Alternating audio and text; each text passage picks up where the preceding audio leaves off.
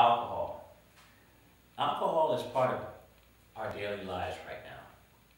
Every time we go to a function, there's alcohol. Companies use alcohol to market stuff. We're always being suggested alcohol everywhere we go. It is so mainstream that a lot of times people have drinking problems and don't even really realize that it is a problem. Having a drink here and there is fine. Having one or two drinks several days out the week can lead to an issue, even if you don't necessarily get drunk.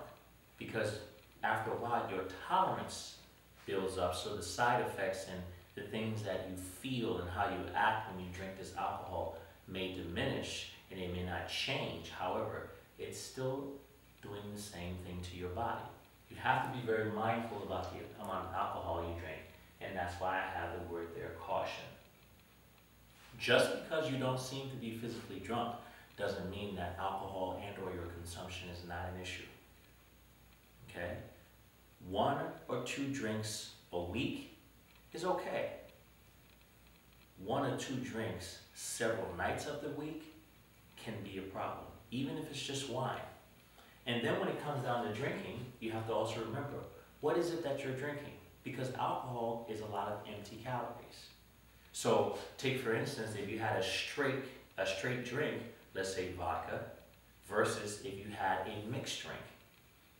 A lot of times your mixed drinks that you're gonna have are gonna come with a lot of calories, empty calories from fillers and things like, mixers and things like that. So be very mindful of that when you do that as well. There's a difference between drinking a shot of tequila, which may be anywhere from 70 to 100 calories, or drinking a margarita, which can be anywhere from 200 to 700 calories. You still have the same amount of alcohol, but what else did you have with it? So be very mindful and educate yourself on your alcohol. And also, like I said, drink responsibly. When you go out, there's nothing wrong with having a cocktail.